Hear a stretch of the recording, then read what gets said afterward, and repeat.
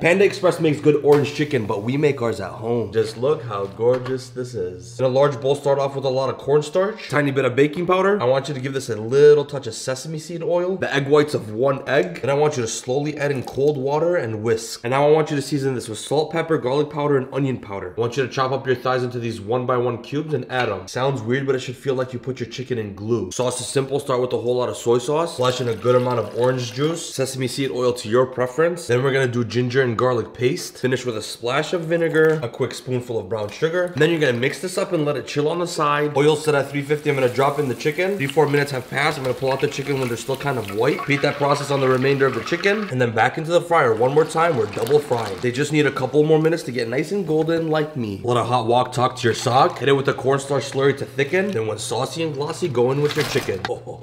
Finish this off with sesame seeds so you're fancy. Then cilantro will help you negate all those calories. And as always, now